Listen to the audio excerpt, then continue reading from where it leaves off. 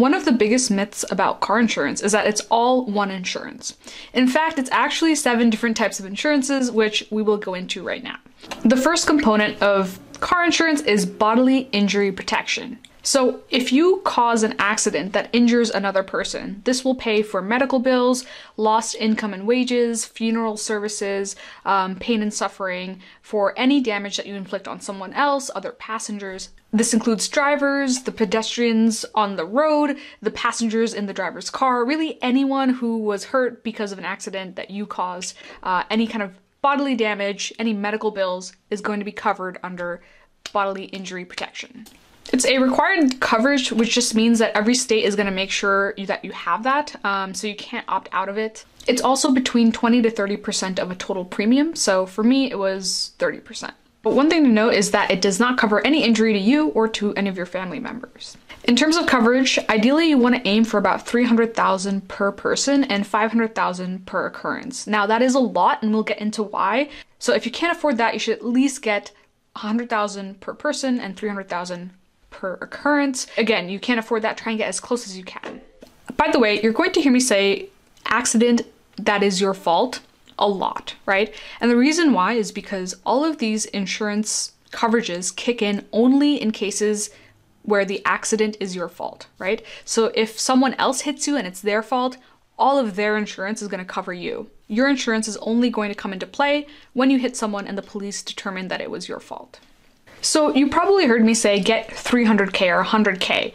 What I'm referring to there is basically what's called a coverage limit. That is just the maximum amount that an insurance company will pay in the case of a claim. By the way, you're going to see this notation a lot, which is, for example, 100K / 300K bodily injury protection. So that's just is a industry standard notation for 100K per person and 300K per occurrence. Okay, let's say that you have a 100K, 300K policy, which means again, 100K per person, 300K per accident.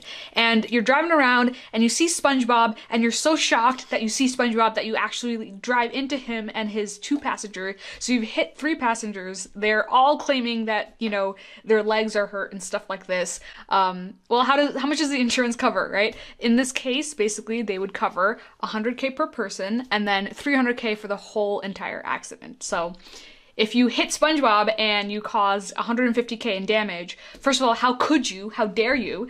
Second of all, the insurance company would only pay up to 100K and you're liable for the other 50K that you hurt him.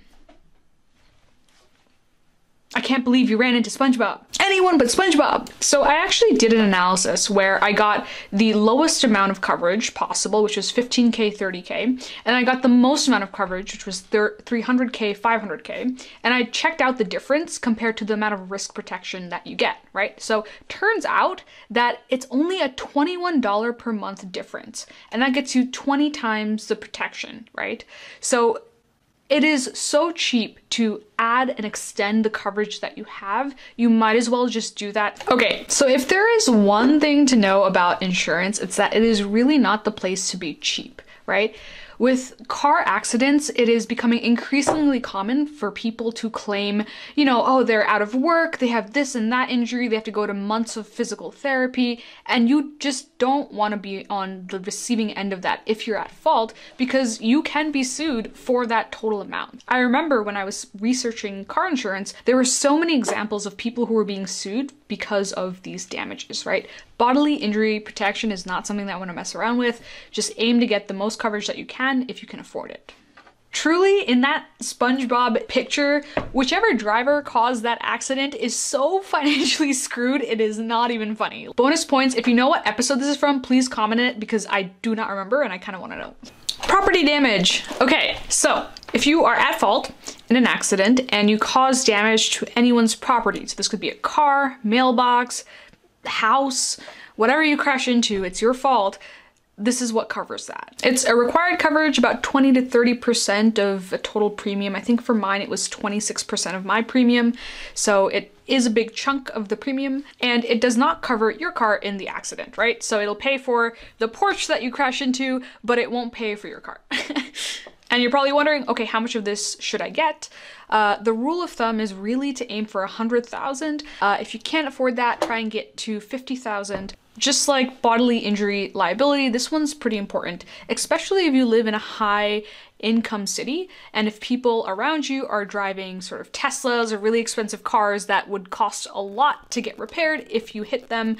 It's really important to have this coverage, so you're not paying for all of the damage that you did to this person's car out of pocket. Have the insurance companies pay for that. So the considerations here are, how safe of a driver are you? How likely are you to get into an accident that is your fault?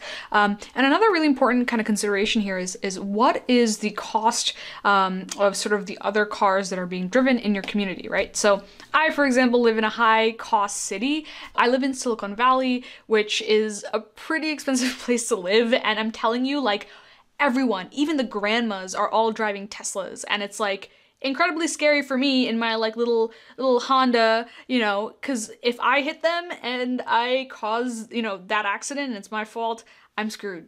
So, if you are living in a higher expensive city, you might want to aim to get more coverage. Of course, if you're in Kansas and it's like, the cars aren't worth that much or something like that, then maybe you can get lower coverage than what's on the screen. So, just something to think about.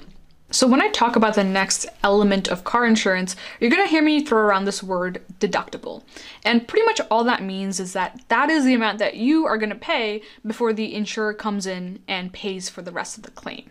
So generally speaking, if you get into an accident, you would pay your deductible, and then the insurance company would pay, the total cost minus your deductible, and they would pay that amount. So on the screen here, I have kind of an example of a case where you have $3,000 worth of damage and different deductible amounts and what you would pay and what the insurance company would pay in each scenario. So you can see on the screen sort of the effect of a deductible as you increase it, right? So we start at no deductible, which we'll call the base number, and then increasing your deductible to $1,000 is gonna save you about 165 bucks per year, right? And then increasing it to 3,000 would save you about 172 bucks per year, which is pretty close to 1,000. So that's where you would kind of decide, okay, maybe I'll just set it to 1,000 because the difference isn't that much. But immediately you can see that there's a huge difference between not having a deductible and moving it to $1,000 deductible. So I'd highly recommend using that as a way to save on your premium. So keep in mind, when you are raising your deductible, you are committing to paying that amount in the event of an accident. So, make sure you have that amount of money on hand. As your deductible goes up, the cost of your insurance per month goes down, and that kind of makes sense, right? You are basically telling the company, hey, look, if I get into an accident, I'm willing to put in more money. So, please give me a saving or something, right? And the insurance company says, okay, fine. If you are going to put in more money in the event of an accident, okay, fine, we'll reward you by lowering your premium, right? Because you at that point have more to lose because you have a higher deductible. You have a higher amount that you're going to pay in the event of an accident. Definitely use that tip in the future when you want to save money on your premium. I have a separate video that's fully dedicated to just that. I have the link right here. Basically 12 very actionable tips, things that you can change tomorrow that will reduce your premium. If anything you found here was helpful in some way, it really helps us creators a lot if you just basically hit the subscribe button and the like button. I hate saying it, so I'm gonna shut up. Let's go back to the useful content. Okay, so take a look at this image. What do you see? I think I see SpongeBob like smelling his driving coach, which is a little weird. But okay, also you can see that SpongeBob has crashed into like an anchor or something like that, and obviously his boat probably has damages, right? He has kind of screwed up his own boat. Well, that's what this next coverage is for, right? It's called collision insurance, and it basically saves us from ourselves. So this is going to cover damage from an accident that's our fault, and it could be really anything. It could be us hitting a pole, hitting a tree, hitting a deer, falling over a cliff. It covers all of that stuff. What it does not cover are damages that are not related to driving, right? So hail, theft, or a hit and run. This would not fall under collision insurance. It also does not cover damage to someone else's car. Remember, that was property damage insurance, and it does not cover medical bills. Remember, that was bodily injury coverage. So this is typically optional coverage, and it's about 30% of a total premium. Okay, so since it's optional, should you get it? Should you not? What's the deal there? Well, it really depends on how much your car is worth. So typically, if your car is worth $5,000 or less, you might want to look into not getting this coverage and just saving that money, right? So for example, if your car is worth $3,000, is it really worth paying $200 per month to insure it for an accident that you cause? I would argue no, but that's, again, a personal decision that you should make based on your own risk aversion levels, right? Now, in all other cases, you probably should get this, right? If you have a more expensive car, you should get this coverage, but what you can do is you can actually increase the deductible so that you pay less per month. Now, of course, again, this means that if you get into an accident that's your fault, you will have to pay that deductible amount, but you get to save money every month that you don't get into an accident that's your fault. So kind of up to you to decide, but if you are a safe driver, you'll end up saving more money by having a higher deductible. By the way, if you are currently looking for car insurance, make sure to watch the step-by-step video that I made. I have a ton of practical tips, way to protect your privacy. Yeah, just so much in there that you should definitely watch before buying car insurance. So you can click the link there. So highly recommend opening that up in a new tab. It'll be information for life. Definitely worth it, I think. The last thing I want to say about collision insurance is to basically give you a few examples, right? So on the screen, I have 3 different people. Carl, for example, has a car that is a little older and it's basically worth about $3,000, right? And his total net worth is about $4,000, which means he has that money in savings, right? He is the type of person who I would say, you know, might be better off by not getting collision insurance because his car just really isn't worth that much, and he should just kind of aim to drive it super carefully, save the money, you know, whatever the $200, $150 per month that he would be paying for collision insurance, save that money and instead, you know, focus on driving really safely. And then he can, of course, later on use that money saved to buy a better car or whatever. Sienna and Lisa are a little bit different, right? Because they have much more expensive cars and they have sort of the savings to have a pretty high deductible, right? So those are the people who I would recommend should go into the car insurance quote and play around with the deductible level and see what they're happy with and what gets them the best savings for the amount of money that they pay. The tip that I would give to anyone looking for collision insurance, you should pretty much on the quote play around with a $500 deductible or a $1,000 deductible or a $3,000 deductible and see what the cheapest you can get for the amount that you pay per month is and kind of settle on the best one that way. We also have comprehensive insurance, which is basically any kind of non-collision type damage. And sometimes we call them acts of God, right? So it could be an earthquake, hurricane, it could be hail, it could even be a hit and run. So all of those would fall under comprehensive insurance. So this is an optional coverage and it's typically about 4 to 5% of a total premium. The fourth component of car insurance is comprehensive insurance, which is basically going to insure you for non-accident or non-collision type damage, right? So this could be like acts of God type damages, right? So earthquake, fire, hail, all of those, along with sort of hit and runs and really any non-collision type damage. So this is an optional coverage and it's typically 4 to 5% of your total premium, so it's pretty cheap. The rule of thumb here is to basically get the coverage and set a high deductible. And again, this is where you can go ahead and play around with the deductible amount to see how low you can get it per price that you pay per month. So actually on the screen, you have 2 examples. This one guy, like this poor guy has a giant tree fall over on his car. And the second image is basically a real image from Hurricane Katrina, where all of these cars are going to need comprehensive insurance to basically cover that. Otherwise, they are going to have to replace their entire car. Okay, we're almost done. The 5th type is basically uninsured or underinsured motorist protection, right? So what this is basically if you're in an accident and it's not your fault, but the other person does not have enough insurance or does not have any insurance to cover your damages, basically this insurance helps you in those cases. In this case, it's the other person who was at fault, so they should be paying, right?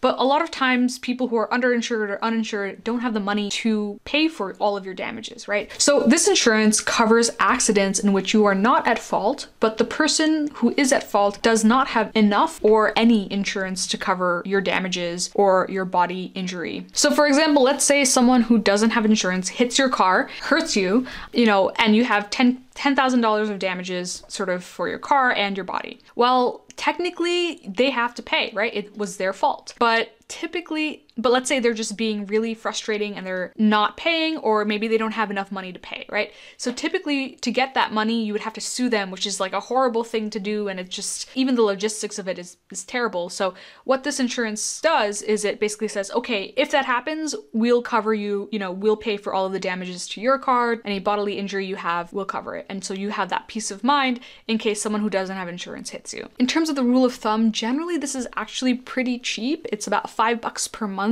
I think I got mine for $3 a month. So honestly, just get it. Insurance is not where you want to skimp out. So this is something that is worth getting, I think. So MedPay is basically something that's going to cover you and your passengers' medical bills. And it basically does not matter who caused the accident, right? So the difference between MedPay and bodily injury liability is that basically MedPay covers you and your passengers regardless of fault. And bodily injury liability only covers the people you hurt when it's your fault. This can get kind of confusing, so again, check it based on your state. Most people get this as a substitute for health insurance because if they get into an accident and they have to use their health insurance, some people worry that their health insurance will increase their premiums. In my state, this actually comes in after health insurance, so it's not quite as useful, but it is usually very cheap. Okay, finally, the last one. Holy crap. There's so many of these, too many. Personal injury protection, which basically varies state by state, so I'm not going to say too much about it because it might not apply to you guys. But effectively what this is a no-fault coverage. It's kind of like MedPay, but with a threshold. So there's a certain amount of medical bills you'll need before it kicks in. And it basically also covers, loss of income, loss of wage, that kind of thing. So I'm actually not going to go too much into this because it varies state by state. For example, in California, it really doesn't play that much of a role. In other states, it's actually a required coverage. So check your state. And then finally, when you fill out the insurance quotes, you're gonna see two other offerings that are kind of like extras. The first one is emergency road service, almost like, if you've heard AAA. So this is going to include labor to change a tire, if you need to get towed out of somewhere, all those kinds of expenses. It's again, also very, very cheap. I think mine was like $1.97 per month. So I just got it. I was like, you know what, maybe this is gonna come in handy. Why not? And another cool thing is that using it will not affect your premium. The final one is rental reimbursement. This is actually one that I don't recommend. It's basically coverage for any rental cars that you drive. So one thing to note is that most credit card companies already offer you rental car coverage. So if you have a credit card, most likely you already have this coverage. So there's no need to get a duplicate version. The other thing is that the price point usually doesn't make it worth it, right? So as an example, for me, it was $17 for every 6 months, which I don't rent a car every 6 months. I rent a car once a year, maybe at most. So I'm not gonna spend $40 a year for maybe renting a car. So kind of TLDR here is if you're not planning on renting a car anytime soon, just decline it. And even if you are, you can always get it, when you are renting the car. And even if you do rent a car, you probably have coverage under your credit card, or worst case, you can get it from the company when you rent the car. All right, hopefully that was helpful. I tried to cram as much information about car insurance as I could into basically 4 videos. I mentioned a few of them already. The first one is basically a step-by-step how to buy car insurance. Super, super, super useful. The other one is basically if you live in California and you're buying insurance, I basically did a lot of research for myself. And so I made a video of everything that I would tell my friends and family about getting car insurance. On the other hand, if you're basically like, you know what, I just want to save money. I'm not really buying insurance, but I just want to hear how I can save on my premium. I have another video, which is basically explaining, hey, what factors affect your premium, right? What causes them to increase or decrease. But then if you just want only the actionable tips on saving on a premium, I have a video with basically all of those tips, which you can see all of the links here. Thank you so much. You guys are great. Comment and tell me if this was helpful. Just drop a quick yes or no. And if not, then just tell me what kind of information you'd want me to add and cover, and I will do it for you guys. Thank you so much, and talk to you soon. Aww. What happened? I am not an investment or insurance advisor. All opinions are mine alone. The content is for informational and entertainment purposes only. You should not construe any such information or other material as legal, tax, insurance, financial, or other advice.